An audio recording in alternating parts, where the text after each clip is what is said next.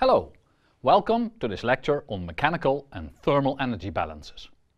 Mankind uses an enormous amount of energy, and with a growing world population, the demands for energy will increase further in the coming decades. This increase of energy consumption will lead to problems, unless we find new, sustainable ways to reduce our energy demand. This is not only important for the process industry, but also for our own households. For this reason, it's important that we can design houses, buildings and entire chemical processes in a green way. Consequently, proper understanding of the energy balances is important. In this course, we introduce the energy balance for continuous processes where liquids flow in and out of a volume and where energy is added by a heater and work may be done on the system. The energy balance is given by the dE dt equals the inflow times the energy concentration minus the outflow times its energy concentration plus a heat flow phi sub q into the system plus the work represented by phi sub w.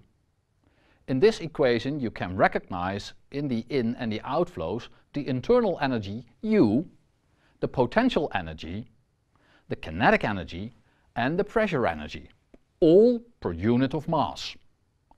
The last two terms, which are independent of the mass flow rate, represent the heat flow from the heat and additional work performed on the fluid.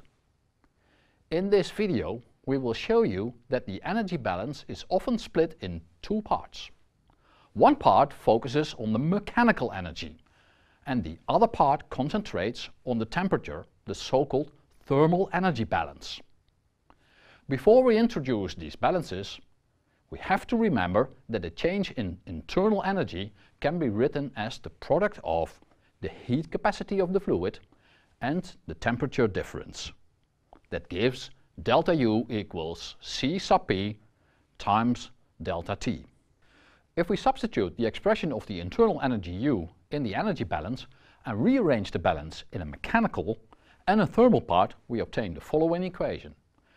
dE dt equals the flow in times the mechanical concentration in minus that of the outflow plus the work and inflow of thermal energy minus outflow of thermal energy plus the heat added.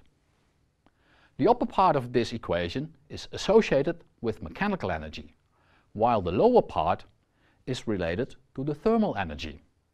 However, in practice, mechanical energy can be converted into thermal energy via friction.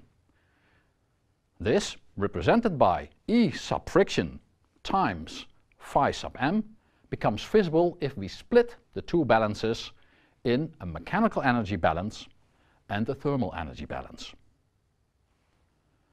The new term is called energy dissipation.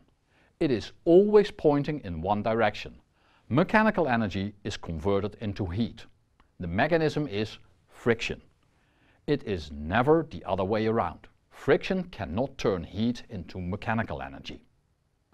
As you can see, summing up both equations gives the full energy equation back. That's logical. The dissipation is a lost term in the mechanical energy balance and a gain for the thermal energy balance. To get a feeling how much mechanical energy is converted into thermal energy, we could take the following example. Let us consider the flow of 1 kilogram of water per second through a horizontal pipe under steady state conditions. At point 1, the pressure is 3 bars. At point 2, in the tube, the pressure is 1 bar. We will now pose two questions. First, how much is the liquid heated up by the frictional losses in the tube? And second, what is the power requirement of the pump driving this flow? To answer how much the temperature rises, we take the total energy balance between point 1 and 2. This gives the following equation. We know that there is a steady state, which means that nothing changes in time, and thus dE dt equals 0. Further, we have a horizontal tube, and thus G times H in equals G times H out.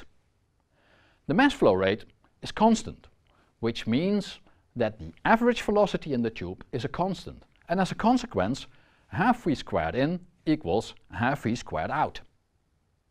There are no heating elements in the tube, and thus the heat flow phi sub q is 0. No work is done by a pump between point 1 and point 2, and thus phi sub w equals 0. The mass flow rate at the entrance is the same as at the outlet. Phi m sub in equals phi m sub out. If we assume that the heat capacity of the fluid is roughly the same at the entrance and at the outlet of the tube, the total energy balance reduces to a very simplified equation. Thus, we see that the mechanical energy in the form of pressure is converted into heat. Clearly friction is at work. Substituting the values for water at 20 degrees Celsius, we obtain a temperature rise of delta T equals delta P over rho Cp, which is in this case 0.05 Kelvin. Our second question was, what is the power of the pump that forces the water through the tube? For that, we consider a balance over the pump. This means between points 0 and 1 in our drawing. We assume an ideal pump that does nothing but increasing the pressure. So there is no friction, and thus we can neglect thermal effects in the energy balance. This gives us the following equation.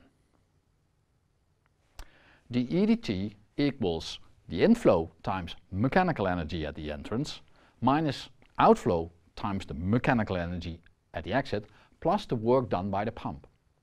Again, we assume a steady state. We assume a horizontal system and constant velocity, which leads to the work done by the pump equals the mass flow rate through the tube times the pressure difference over the pump divided by the density, which is equal to about 200 watts for this pump. This illustrates how you can use the total energy and the mechanical energy balance separately. Now we will give an example how we can use only the thermal balance. Look at the water cooker. 1 liter of water is heated from 25 degrees Celsius to 50 degrees Celsius. How long does it take to heat this water if we have a heating element of 1700 watts? In this case, we have no flows, no pump, no change in potential energy or kinetic energy. We use that the heat capacity of water is by and large constant with respect to temperature. This gives us the following thermal energy balance. dE dt thermal equals the time derivative of the mass times the specific heat times the temperature of the water, and that equals the heat put in the flow rate of heat. Integrate this equation and put in the values for water, and we get for the heating time it equals the mass of water times the specific heat times the temperature rise divided by the heat flow into, which is roughly 61 seconds. Summarizing, we can say that the energy balance can be applied to a large variety of problems.